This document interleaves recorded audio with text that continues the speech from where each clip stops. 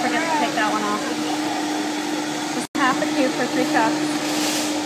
And my soup. This is my secret ingredient right here. If you like the soup, I highly recommend the spice blend. Recipe's right on the back of the bottle. And you can do this mild, medium, or hot depending on how much you put in there. Very concentrated. There's no MSG. Let's see how hot we're getting.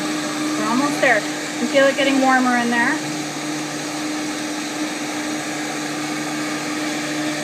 So this is also really good for a cream-based soup because it stirs as it cooks, so you never have to worry about scorching. Our soup section is awesome. Okay? That comes with it. There's a new chef section in the back that's really good too. We've added 2 new sections. There's a raw food section.